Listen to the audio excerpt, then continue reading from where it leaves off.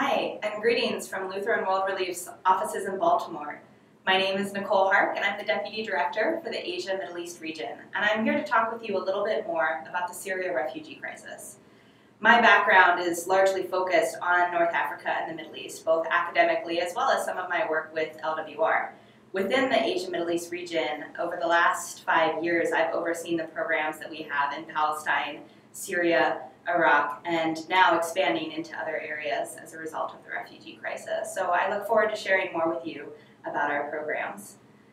For a moment though, before we begin, I'd really like it if you can close your eyes and just take a minute to visualize your own home and think a little bit more about your neighborhood and your neighbors.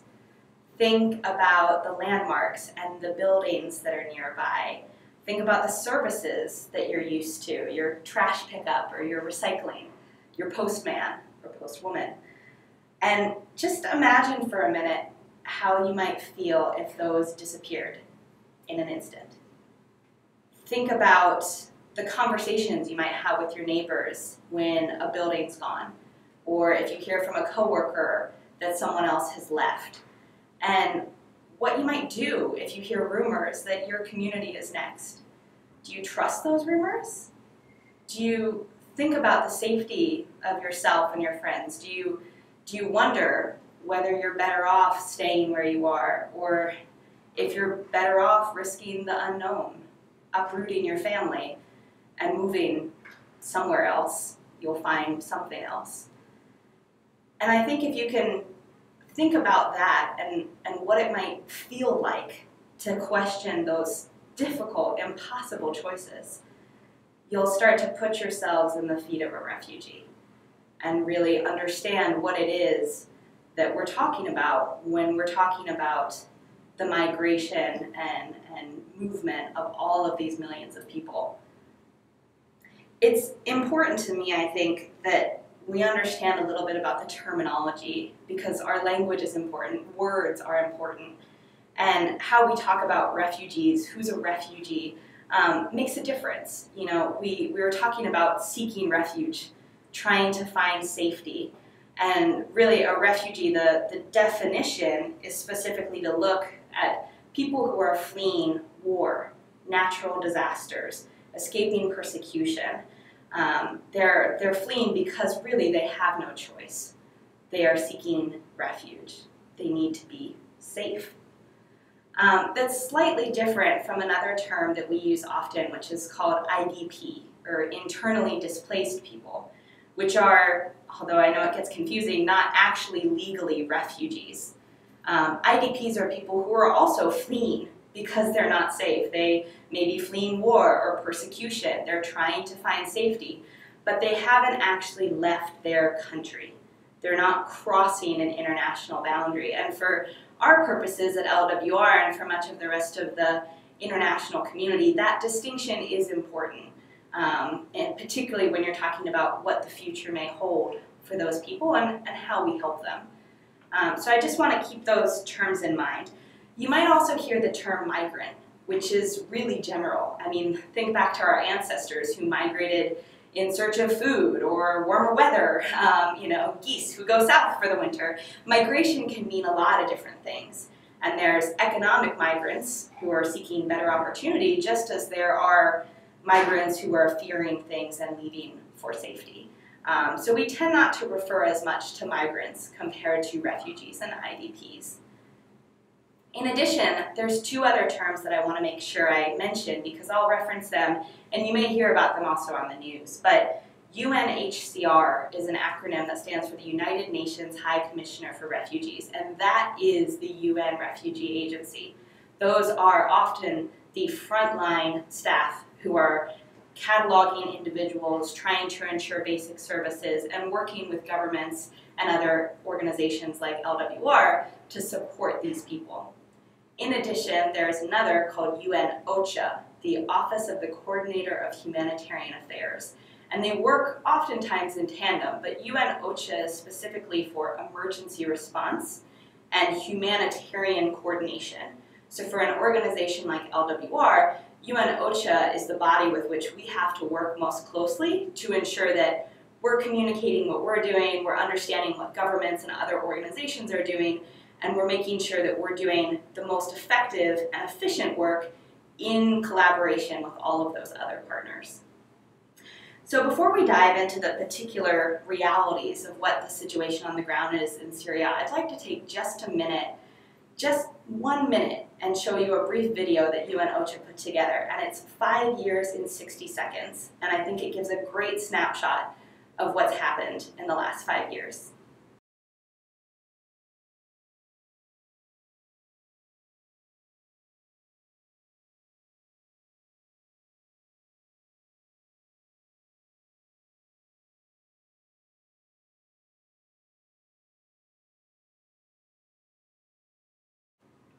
One of the things that I really like about this video is that I think it does a great job of capturing in the last 5 years the uptick in migration for people leaving Syria. You may have noticed in the last 2 years, the photos increasingly focused on people moving, whether they were leaving in droves or just small families. But notice what they're carrying, what they're taking, and just sort of walking to wherever the next destination may be. Some of you may recall, going back to 2011, 2010, the Arab Spring, which was popular throughout countries of the Middle East and North Africa, but was also present in Syria. And it's from that that we originally see the roots of some of this conflict. The Arab Spring in Syria was relatively peaceful up until about March of 2011, when there was government firing upon protesters, and then of course escalation as protest groups start to become armed groups and fight back against the government. And admittedly, it gets far more complicated from there. Now in Syria, there are several different groups. Even among the groups that are fighting against the government, there are different groups. And I think it's important to just note a few time periods as we've seen in the evolution of this civil war that have taken it from what would have been just one country's civil war to a broader global issue. In 2013, some of you may recall, President Obama gave an address to the nation in which he noted that we had proof that the president of Syria had used chemical weapons against his people. And for many in the United States and as well and around the world, this was evidence of international war crimes. It was evidence that there needed to be a global response. That at this point, what was previously maybe termed a civil war had now really escalated beyond control. Later on, another year or so, maybe 6 to 8 months down the line, many folks are now very familiar with the household name of the Islamic State, ISIS. And we saw their rise to power in Iraq and Syria, and in particular, their sort of splintering of some of these armed rebels within Syria to form this group. And as things have evolved, and particularly our own security concerns in the United States, there's been a lot of discussion about how terrorism and war and refugee problems are all interconnected. And certainly for us as a humanitarian organization and for you as someone who is welcoming people to this country and trying to figure out how to help those who are still there, it's really hard sometimes to separate the needs of vulnerable people who are affected by the war with what you hear on the news and the devastating issues involved with the war and the very real security concerns and terrorism threats that we all worry about every day. I think for us as LWR and for other agencies, what was most alarming is that the focus on terrorism, the focus on the war, has oftentimes meant that there is not as much focus on the human need. And there hasn't been as much focus on what are these refugees doing? What are they facing? How can we help them? We'll leave Washington to figure out what to do with ISIS and how to tackle the complexity of who's at the peace talks, how we get to a better position for that country. But until then, there are still millions of people in need of help.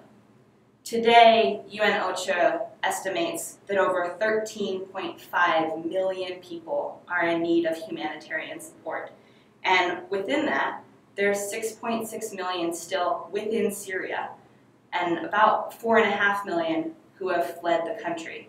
And you might wonder, where are they going? In many respects, I think when we hear about it on the news in the US, it's because we're worried about, well, who's coming here?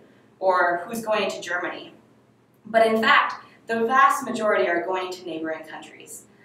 Jordan, as you'll see on this map, just south of Syria, has received 34% of that population that's fled. Lebanon's taken in 26%, Turkey 24%, Iraq 13%. And as you can imagine with Iraq, folks that have left there have sometimes ended up going somewhere else after, because that in and of itself is not necessarily a safe environment to flee to. So there is quite a lot of people who are not coming to the US or coming to Europe, but who are still in need of support in the countries where they are. Lebanon has had its own conflicts in the past. Jordan was already serving millions of Palestinian refugees, and now they have again welcomed millions of Syrians into their homes and into their communities. Of the more than 851,000 refugees who entered Europe last year, what many of us saw on the news last fall, only about 50% or so are from Syria. The rest tend to come from Afghanistan, about 25%. North Africa, Libya in particular, is one area, and many other countries, because of course, as I mentioned before, economic migration is just as vital and necessary in many cases as it is refugees fleeing for safety reasons. But just to give you a picture that not everybody is going where you might see on the news. Oftentimes they're not going very far at all, and they're restarting their homes in an environment that is somewhat familiar to them, and with the same language and a lot of the same customs and cultures that they're used to in neighboring communities. So as a result, what LWR's work is really focused on is helping in those neighboring countries and communities. Our support to date has been targeted in 2 geographic areas. We focused first on the wave of immigration that was going up through Europe. So this is where you saw last summer and fall folks arriving in Greece, thousands by the day through boats, going into Hungary, continuing on up through Serbia and Croatia. LWR's funding that was raised over the summer was targeted in those countries to help welcome those individuals as they arrived. Since then, our programming has also expanded into Syria itself, and now we're expanding into those neighboring countries, looking specifically again at Jordan, as I mentioned before, and Lebanon, whose capacity to welcome people is getting stretched almost to its limits. I think it's important also to note what kinds of support do people need. I mean, if you can imagine leaving your home, leaving almost everything you know behind, and starting out fresh somewhere new, you need pretty much everything. You need shelter, you need water, sanitation, hygiene support, basic things like toothbrush, toothpaste. That's probably not the essential item you grabbed on your way out the door. You also need food, non-food items, so things like clothing, blankets. All of those things are provided for people when they arrive, and often provided because of the support of individuals and congregations like you. We are doing our best to try and meet the needs of these populations, but honestly, the needs are growing every day. And it's hard to, even as an international community with the UN, these governments, international organizations like LWR, to really fully meet the needs. There's also the somewhat intangible needs, what we call psychosocial support. The idea that you're also dealing with people who have been through something terrible that you can't even possibly imagine, and you have to help them cope with that, even as you're helping them find safe shelter, have food, comforting that spirit as much as you're comforting the body and comforting, in other ways. And so I think psychosocial support, as we talk about it, and protection, again, is the terminology, is also an integral part of all of our programming, because number one thing for any humanitarian organization is to do no harm. We can't possibly make this situation any worse. We have to make it better. And I think the most important thing in that is to acknowledge the psychosocial needs as much as the tangible needs, like shelter, food, and non-food items. Within Syria itself, I have a map that's shaded which areas we can work in. Not all of them are safe to operate in, but in the areas that we are, as I mentioned before, there's 6.5 million people internally displaced within Syria, and oftentimes their biggest need is around food and non-food items. We hear stories of people going into debt because they're borrowing money to buy food for their family. And so oftentimes our programs are specifically targeting small cash for work. And the reason why that is so important, in my opinion, is because it gives them a choice and it gives them a livelihood. And with that comes a sense of pride and an ability to provide for their family, which, again, going back to that psychosocial, it's hard to really articulate what that means for someone, but to be able to work, to earn some money, and then be able to buy what they need, whatever that is, if it's food, if it's clothing, if it's school books, however they define for themselves what's most critical for their family. So those small cash for work projects are taking place across Syria and providing income at a household level for individuals to then purchase what they need.